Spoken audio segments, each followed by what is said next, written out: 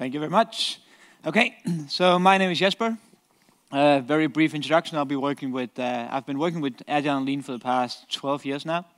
My focus has always been core on the Lean Agile principles, and I love Scrum, elements of SAFe, all that stuff, but I'm very happy about the core elements of what we're really trying to strive for.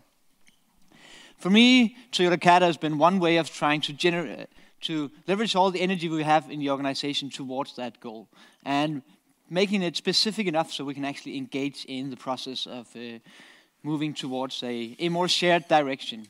So I've been working with startups, just trying to get a product out of runway before you run out of money. Large organizations, and naturally what we can sometimes do in a few days in the smaller organization, it might take weeks or even months to do in the larger setup. But it doesn't really matter from a Kata perspective, because as I hope you'll find out today, from a Kata perspective, it's about taking small steps in a meaningful direction every single day. So what I hope to share with you today is some of the journey I've been through the last 6 years working with Kata. Hopefully that you'll take at least some pieces of this back home, use it for real in your own life. And anyway, use it for inspiration and maybe as a different way of looking on continuous improvement. I'm confident that we have only been scratching the surface of true organizational continuous improvement so far in the community. So what happens out there sometimes? Well, it's like improvement. It's not really invited to the real party.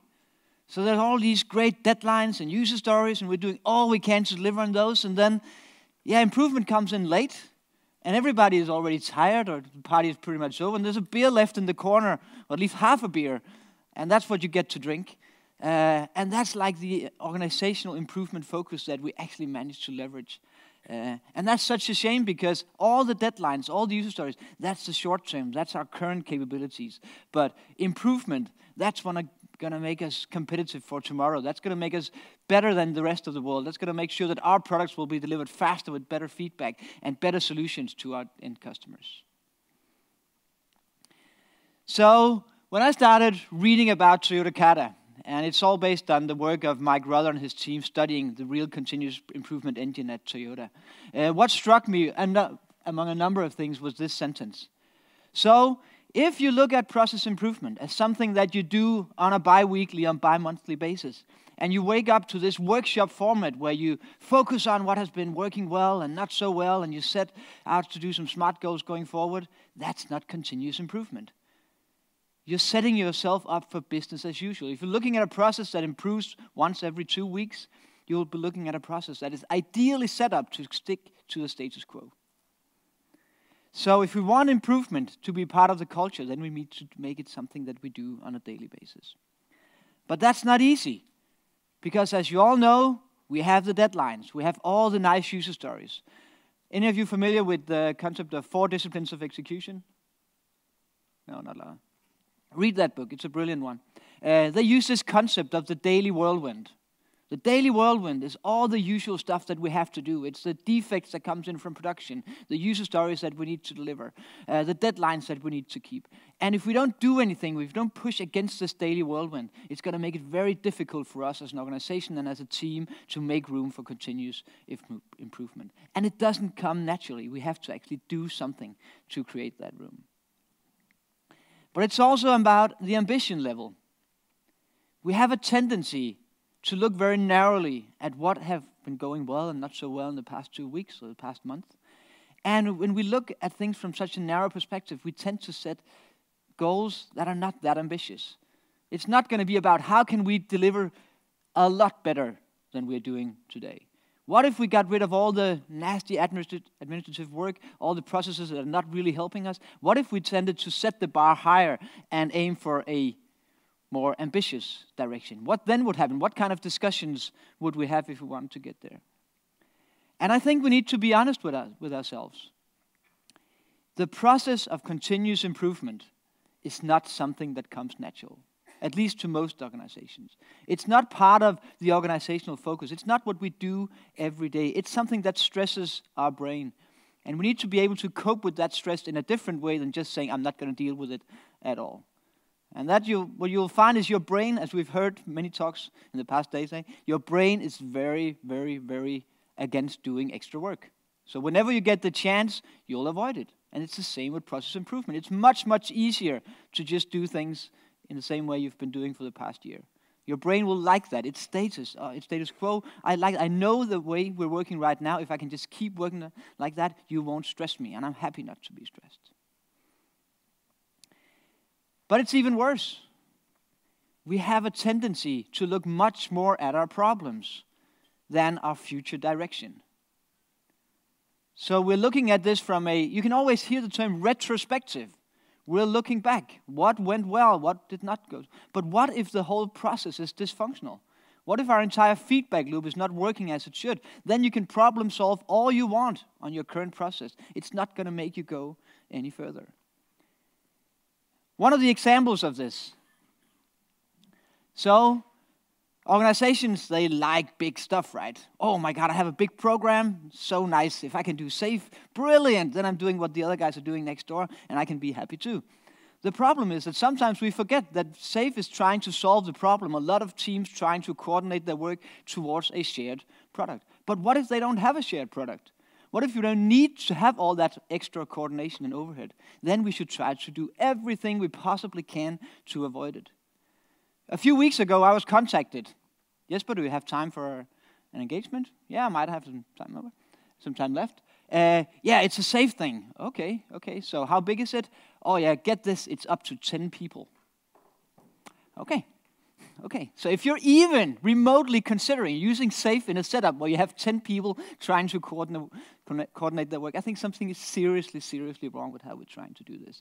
Then we're a far cry away from the agile notion of simplicity, the art of maximizing the work not done right. But don't take my word for it. Directed improvement is so much more effective. You can find the studies in psychology, NLP. They all say our brain is so much better at working towards the desirable end state than it is at problem solving on our initial situation. All that's doing is anchoring ourselves in our current state. Socrates said this exact same thing. If you want to leverage your improvement potential, you need to work towards a desirable end state. You shouldn't start problem solving before you know where you want to go. And yet, what are we doing time and time again? Lots of impediment backlogs, even escalation impediment procedures, so that we can make sure that all our problems that we might not even want to fix, they go to the very top of the organization where they can do nothing about it.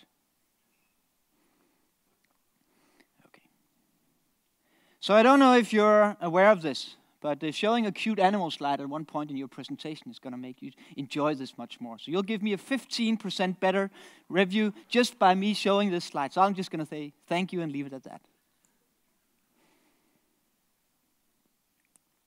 Okay, so let's try to look at what Toyota Kata is and how we might use it in our daily life to do things in a smarter way. First thing you need to recognize is that from a Toyota perspective, your competitive advantage comes not from what you can do today, but how much faster you can improve compared to the people around you. And that's why for years they've been inviting people into their factories, saying, okay, yeah, our biggest competitor in the American market, come, we'll gladly show all of what we're doing in our factory. And then they'll go back and they'll spend 2 years trying to copy the exact procedures and practices they've been establishing. And so it'll be like, yeah, but why are you trying to use our solutions for our situations in your context, which is drastically different? And then they'll come back 2 years after and they'll be very disappointed because Toyota had the nerve to do something very different in that period because now they've improved. And they'll say, yeah, but we just spent 2 years copying your existing setup and now you have a new setup. Should we then use 2 years to try to do that as well? Probably not. Probably you should find out what direction you want to move in and then make the systematic steps in that direction. Okay, so the one word is Toyota. That's about the car manufacturer we all know. The other word is Kata. And Kata, how many of you have been doing martial arts at some point? Yeah. So you're probably all familiar with this series of movements that you're doing again and again and again to try to build what we call muscle memory. And that's because if you stand in a sparring fight and person is trying to hit you or kick you, then if you have to consciously evaluate, okay, he's moving his right foot, that's probably going to turn into this kind of kick. I should probably move in this direction, and then I should do a counterattack looking like this. Then by the time your brain gets through that cyclist, you're already lying on the floor in pain. But it's much the same thing with improvement. If we want to make this a natural part of our daily work, that doesn't stress our brain, but it feels natural and it's just part of whatever we do, as much as part of what we do as building the next user story or handling the next operation and maintenance issue, then we need to build it in as a natural, continuous part of how we work. So what we've been aiming for is trying to find out how can we use these principles in a different setup. Because it is different. We're not working with a cycle time of minutes or seconds in the Agile world. So when we look at a manufacturing process, it looks pretty easy because you can set up an experiment, you can measure probably just in 2 minutes, was that experiment successful or not, and then you can evaluate based on that what should be our next step in that direction. And you might even have the goal of making 100,000 pieces that are exactly the same, meaning that the variability involved is very, very low. So the accuracy of our measurements and metrics are going to be pretty great. So can we take the principles, the ground principles, and turn them into our environment while successful? That's the big question. That's what we've been trying to find out. There's also another notion of what does a value stream look like? So we all talk about value stream, but in my sense is that few people are actually aware of the fact that in an Agile world, we're trying to redefine the notion of a system. So the ideal thing in an Agile world is that if a single team can identify what they want to build, they can implement it, they can validate and test it, they can put it into production. That is the ultimate state. That's where we want to get to as much as possible. And we want to actually avoid this tendency for one team to deliver to the next team, to the next team, to the next team. And then finally, we manage to produce some end-user value, right? So that's a different notion, and that meaning that when you try to coach, then you have the luxury in an Agile world to coach a single team, and then you can actually create some improvement value. While if you optimize for a team that's not the bottleneck in the bottom there, then you might just increase the bottleneck even further, right? So we shouldn't address something that's not the bottleneck. So how do we do that? First, we need to understand that Toyota Kata is about directed improvement, and that means we need to know where we're going. That's what we call the vision. In Toyota, it's called one-by-one flow at lowest possible cost to the end user. But what is the Agile notion of this one-by-one flow thing? What is the actual direction that we're trying to move in? And the problem is that for years we were looking at the Agile Manifesto, and it was all great and nice, but people had a lot of trouble turning that into specific results. So what did they do instead? They grabbed hold of Scrum, they grabbed hold of SAFe, they grabbed hold of other methods that were more prescriptive in the way you should work, because those principles were too abstract, too vague for people to actually work with. So we need to find out, what does our Agile vision mean? And if for your company, your Agile vision includes the entire company working in a safe setup, then actually you can do that. It's not that I would recommend it, because you'll probably be introducing a lot of overhead in situations where you shouldn't, because it should be limited to the situation where you're doing with scaled Agile. But you could do that, but you need to know where you're going. The challenge in a Kata context, we found out that for development, a 2 to 6 months challenge is typically something that works very well. So that's the goal of bringing our process to this state within. It could be a continuous delivery setup, or at least part of a continuous delivery setup. That's where we want to be in 2 months. And I'll get into a bit more details about how we can track that, measure it. But 2 to 6 months is still pretty far away. So we set a target condition. And a target condition in an Agile setup, we found that is typically a 4 weeks time span is typically a good way of doing it. So it allows us to set goals that are pretty ambitious, but they're still close enough for them to be relevant. The great thing about Kata is that we always do this from our current condition. And that means that suddenly our dirty laundry, it's not a problem hanging out there for everybody to see, because that just means we have much more improvement potential. So the fact that 0% of our user stories right now are written from a true outside-in perspective, because they all say, as a team member, I want this, or as a product owner, I want this, or whatever things that we know we shouldn't do, but we tend to do anyway, that just means that we can improve endlessly from a percentage perspective anyway. So the fact that the team next door, they're already at 70%, well, they don't have the improvement potential we do, because we're starting at 0. Great. So imagine an organization where you could go to the organization, and at every layer, every manager, every team, you could ask them these questions, and you would actually get a clear answer. What are you trying to achieve? What goal are you actually moving towards? Where are you now? Real? Based on real data? What obstacles are in your way? What is actually keeping you from reaching this target condition? And it's drastically different asking about obstacles from trying to move towards a desirable future state than just asking for any kind of problem you could solve in your current work. What is your next step? And what do you expect? And important, when can you go and see what you've learned from taking that step?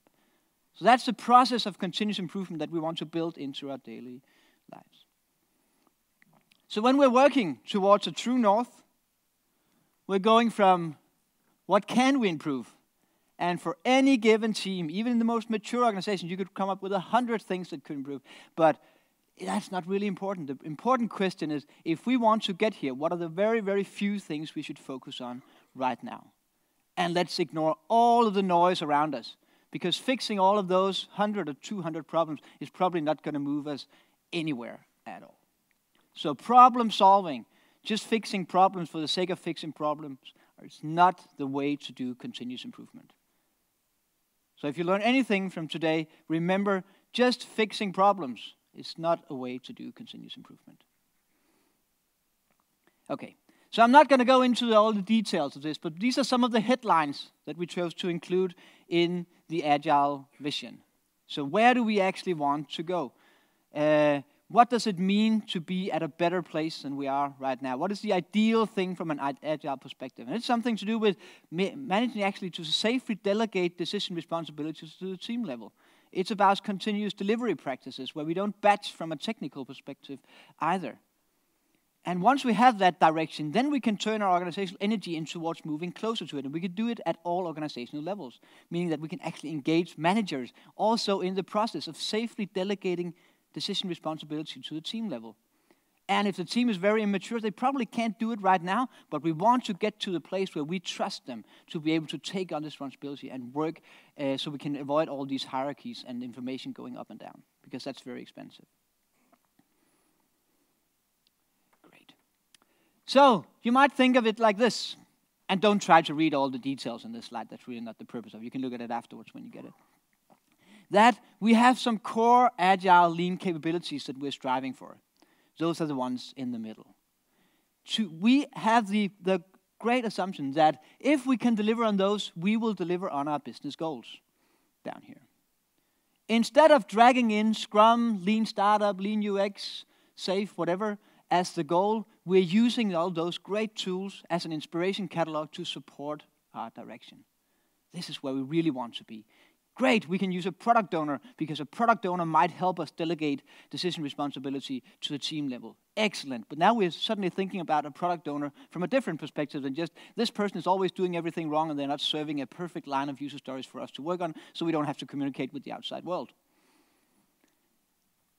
And then we have Kata. Kata is the engine of trying to continuously get us closer to this state. And now there's something, some might not consider this very agile, but it's very, very effective. Setting measurable improvement goals. We always hear the term, yeah, agile is a mindset. You cannot really put it into a box. But the thing is, people are going to do that anyway.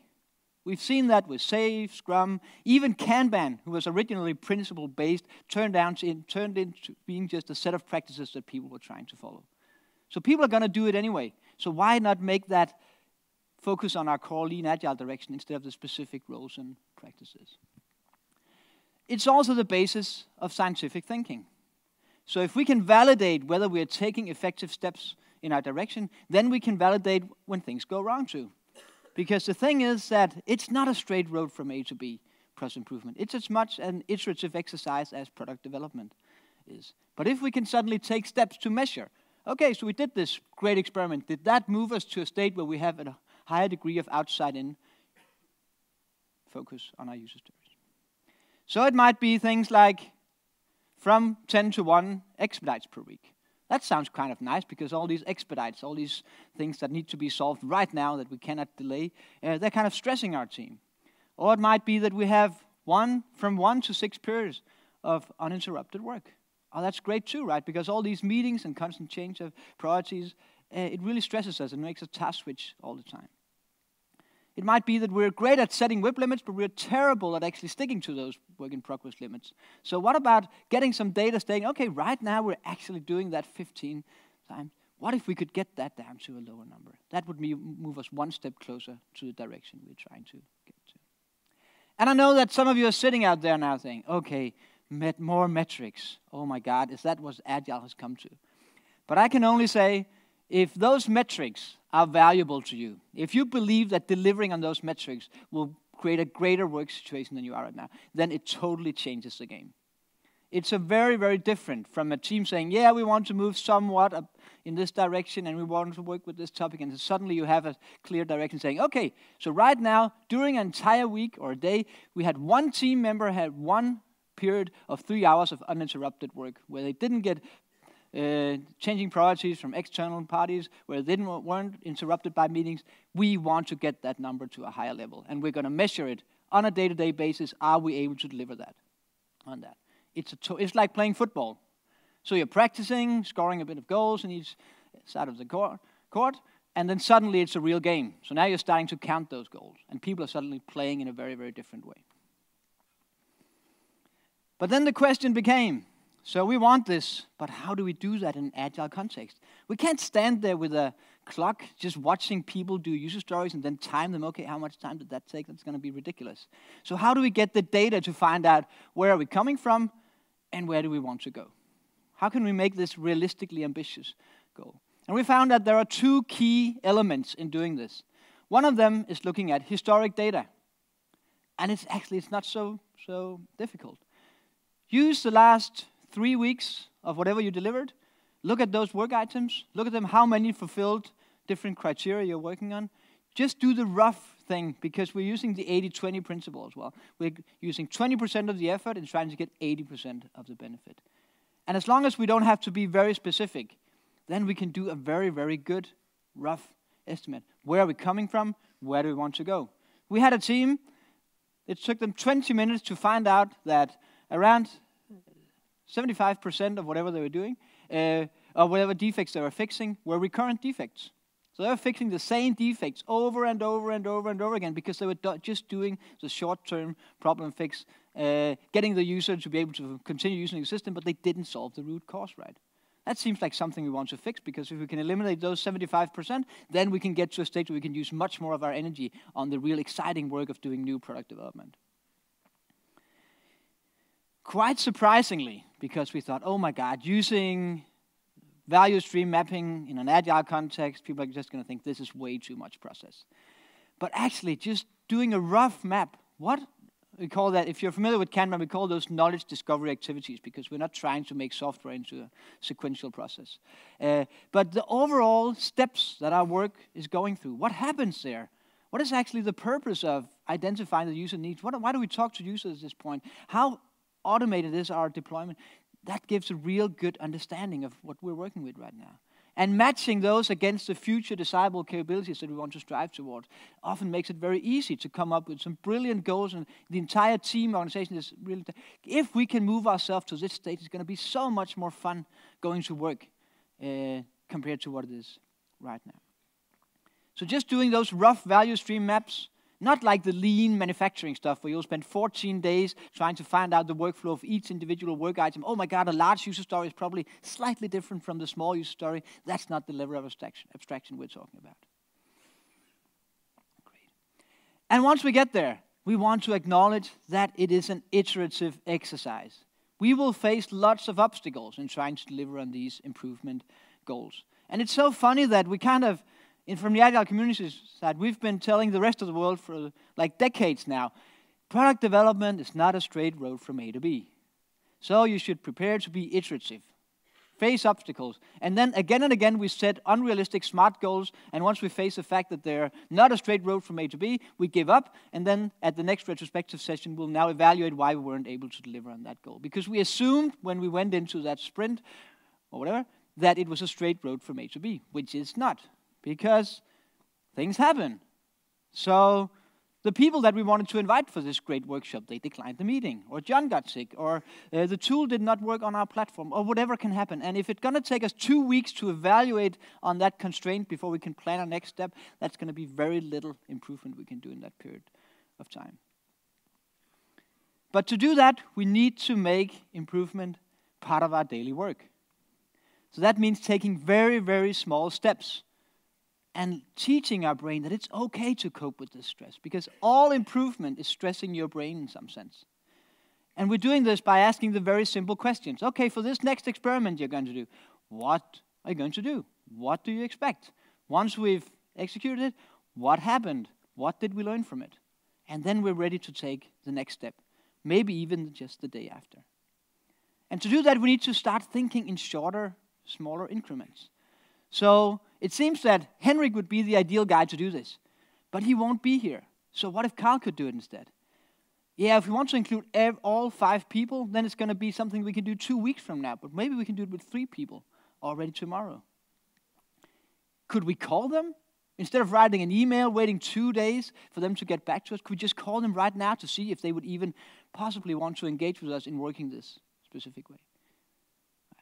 And that's very difficult, because it seems that when we're teaching this stuff, people are so pre-programmed in thinking in 2 or 3 weeks iterations that they don't even consider the fact that they should do exactly the same as they're doing with their user stories, trying to bring things down into small increment, taking smaller learning steps towards the desirable future state. It's really about teaching organizations, teams, managers to be what we call response-able. And there's a great book called The Responsibility Process.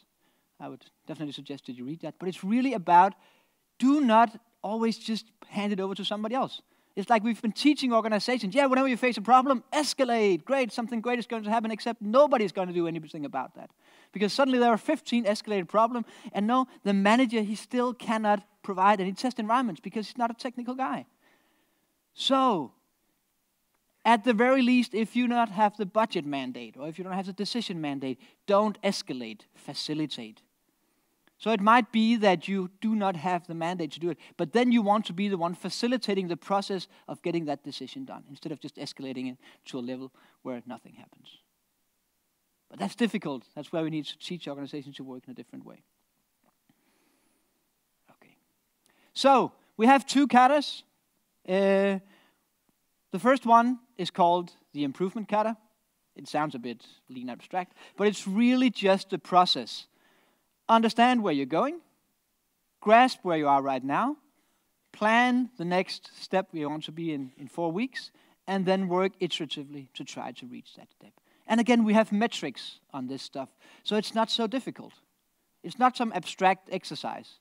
It's just about setting realistically ambitious goals and then iteratively working towards them in that direction. This is going to be very strange for some people in the Agile world, but at Toyota, it's a core principle that managers are directly involved in coaching teams in process improvement. So that means that you might in a manufacturing context be able to do this twice a day. We can't really do that because even hard as we try, it's very difficult to do experiments that we can already execute and validate just in the morning. But we can do this 1 or 2 times a week. And this provides 2 great potential. It provides the potential for the manager to actually get an insight into what is keeping my team from reaching their full potential. Why can't they get there? How might I support them? And then a surprising other factor was the fact that somebody is paying attention.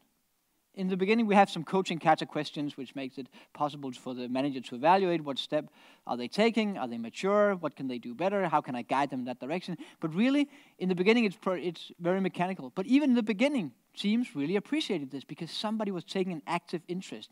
What is troubling you guys? What are you doing to take the next step? Why can't you take that step? Why did you get blocked? What can we do to solve that problem? Yeah, so we cheated a bit. And we made this look like something that was familiar. So we put this into this known Scrum circle so that people would have something to relate to. So we planned the next target condition, meeting of 90 minutes, should be 1 step closer to our challenge. And we do these coaching katas 2 times a week to make sure that there's a feedback loop constantly going on. How are we doing in moving closer to this direction? Then we had to introduce a team kata, and it's not part of the original framework. But that's simply the process of looking every day at our experiments. Are they progressing? So, okay, Henrik got sick. Carl, can you do that instead? Great. Perfect. Let's move one step closer. Or Carl obviously should pull that decision and not being told by somebody else. So, can we make this a continuous exercise? And it might be that the daily kata is just a 1-minute meeting because, no, we cannot evaluate this experiment before tomorrow. Great. But at least let's follow up tomorrow. Because there's a date on that specific experiment saying, when can we follow up to see if it was a success? And there's something fun going on here. Because I don't know how many have been part of a leadership workshop. Now you should all learn in a 2-hour session to be a true modern leader. How many have been part of a trust workshop? Now you should learn to trust each other. Great. Those workshops are great, but they're only great if you're delivering on the core capability of the organization to use those principles. So let's say that you have an organization. There's no delegation of responsibility. All your technical frameworks and platforms are incredibly fragile, so whenever you try to do an experiment, you're just punished for moving just slightly out of line. Is that going to be an environment that's very supportive of trust? Because every time you have to make a decision, you have to go all the way up the hierarchy, all the way down again to find out whether you can actually make that decision. And every time you try to release an MVP or MVF, you don't really have the technical environment to do so, so you end up not doing it. So all those workshops, they're not going to be worth a lot of money because you don't have the core capabilities in place to actually use them. So you cannot just go tell people, trust each other from tomorrow, be a great leader. You have to deliver on the core capabilities of the organization to use that. And then you might have the trust workshop or leadership workshop. Okay. Great. Another thing we found that if we want to measure improvement, then we need to make teams, managers, organizations aware of the difference between what we call leading and lagging indicators. So leading indicators are the process improvement work that we're doing focused on the process. No customer ever asked for automated test frameworks.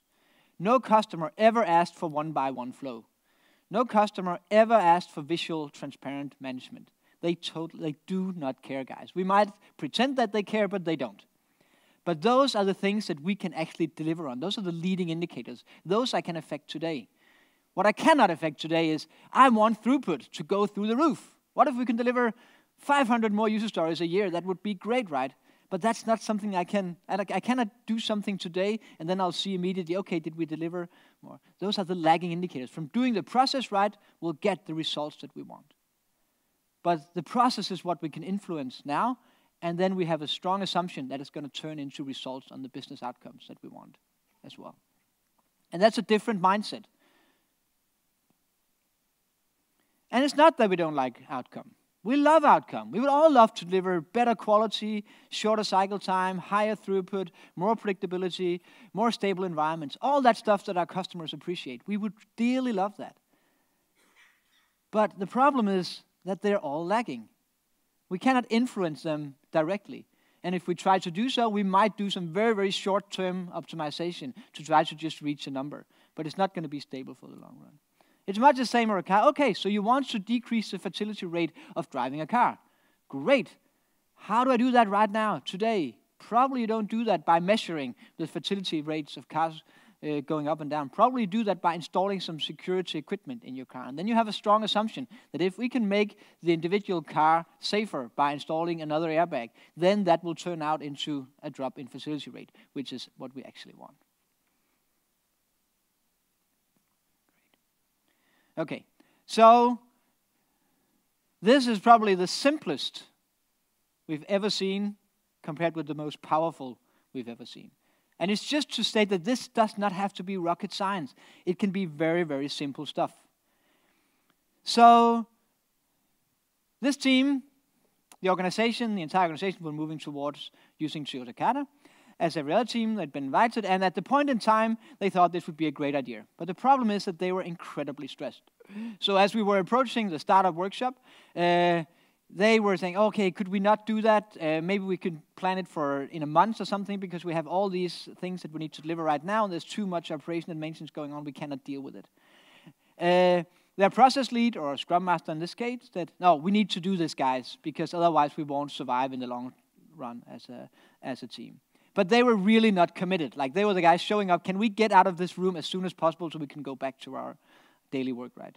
Because they had so much stuff going on. It was all a mix of different things. Managers coming in, okay, do this, guys, it's so important, just got a call from this customer. Ticket systems telling them that things were off the chart. Walk-ins coming into the room saying, oh, could you fix this for me right now? Really what we want to typically avoid in an agile setup, right? So we went through the core capabilities, and a sudden change happened in the room. Because suddenly they were looking towards this desirable future state. And rarely have I seen a team come to a conclusion so fast in terms of where they wanted to be. Because they immediately pointed to the visual management stuff, said, if we could get one place where we could see planned work, the priority of that planned work, and what we're actually working on, that would be great. If we could then also get a pull system in place so that once we finish stuff, that is at the point in time where we'll consider whether to pull in new stuff. Because that would make this constant change of priorities, working on 10 different things at the same time, that would be very valuable to us. And doing their rough value stream map, it was pretty clear that they were not there yet, right? It was actually the case that if you should look for the next highest planned work item, you had to go to 7 different places. 7 different places to find out, as a single team member, what am I going to work on next? Does that mean there's a clear priority? Probably not. Are they going to work on the most important stuff? Probably not. If you then had to go look for what they had started, then you had to go look in 5 places. And yes, they had both a Scrum board and a Kanban board. Isn't that great? So even the board was not in one place. So they set themselves some very, very pragmatic goals. We want to go from 7 to 1 place to see priority of work. We want to go from 5 to 1 place. We want to go from 32 items in progress to an average of 9. That would be great. And they actually delivered on that. And the result was that the velocity went from 6 to 11. And it actually increased further. And it's not that velocity is this great metric that you could also trust.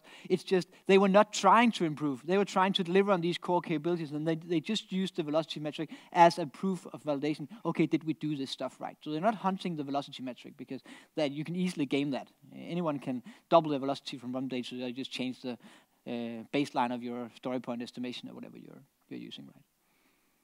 So that was very simple. And if you think that was easy and they should have done that years ago, first of all, it wasn't easy. And they'd been considering this for almost 2 years and nothing had happened, right?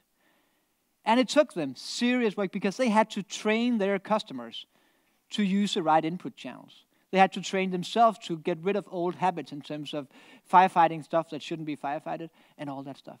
But they got there and then achieved great results. And at the end of their first challenge here, they came back and said, okay, I know we used a lot of time for coaching and training and kind of all stuff. Even if we just stopped right now, it would so much have been worth it. We've been talking about this for a month.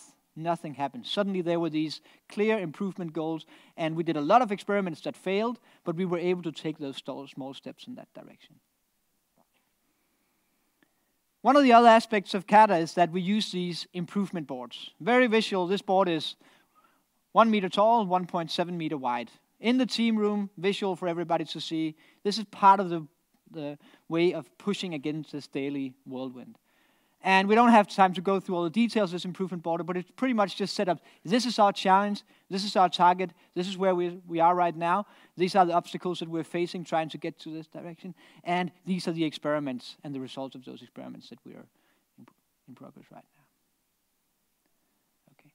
And the funny thing is that the obstacle part is here in the corner. And it's perfectly true. When they say that all problems should not be solved, it's perfectly true. If a team will put 6 obstacles up there, on average they'll solve 1 or 2, and they'll be at the place where they want to be. So it's just our brain is pre-wired to find all sorts of obstacles that we should fix, but they're really not important. So teams, managers, organizations, they are consecutively reaching their goals without solving all the problems they thought they needed to solve to try to get there. And I think that's a very, very important learning point. And then there's this thing about management. What should an agile manager do? Well, there are a few things that I think an agile manager should do. They should set as direction, a strategic direction, and then they should stay away from the tactical and operational responsibility of delivering that direction. But they should be able to point clearly to where are we doing now to help this company achieve its strategic goal. That's one. They should do people management. They should make sure that people can actually grow in this organization so that they'll stay there and we won't have high employee turn. And then they should do process improvement. Because there are so many of the improvement potential that cannot be done at the team level. There are so many constraints in terms of funding processes, in terms of governance, in terms of how we're allocated to different teams, how we incentivize people, all that stuff. If we do not have a management focus on improvement, those things are going to stay the same and they're going to drastically reduce the capability of the team level to improve. So at Toyota, they don't distinguish between managing and improving. It's one and the same. And there's 0% chance of advancing in Toyota if you haven't proven the ability to make sure that your employees, your teams can show up for work happier and be able to be more productive. That is what your job as a manager is. It's not that you should take over from the technical stuff going on, but you should make sure that on an organizational level, you're providing the best possible environment for people and teams to flourish. And you should be able to measure, because your boss is going to ask you once a week, what are you doing to improve your department, your area, your business unit? So imagine your organization when all managers are focusing on goals like, how can we get, that was the right slide.